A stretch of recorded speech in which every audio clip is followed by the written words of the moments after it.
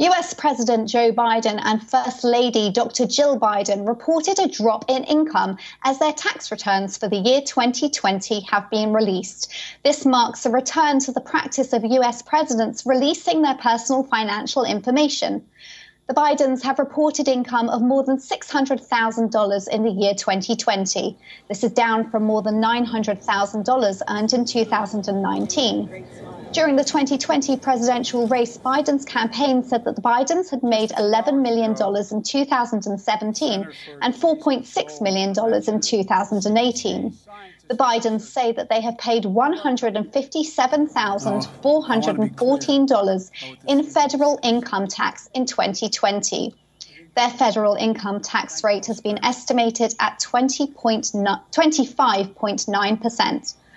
According to a financial disclosure filed with the Office of Government Ethics, the Bidens reported holding cash and investments between $1.2 million and $2.88 million. This comes in stark contrast to former US President Donald Trump, who had sought to keep his financial records secret. During the crucial phase of the 2020 presidential run, the New York Times had reported that Trump paid only $750 in federal income taxes in 2016 and 2017. It was also reported that Trump had not paid taxes at all in 10 of the last 15 years. Biden's tax returns have been released at a time when he has been pushing for raising taxes on the wealthy to fund his infrastructure plans. The White House has also released tax returns for Vice President Kamala Harris and Second Gentleman Doug Emhoff.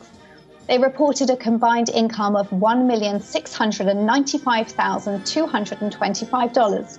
Most of this came from Emhoff's work at a law firm. They paid $621,893 in federal tax at a rate of 36.7%. Harris and Emhoff's earnings have also been reported to be substantially lower than 2019. They had reportedly earned more than $3 million and paid more than $1 million in taxes.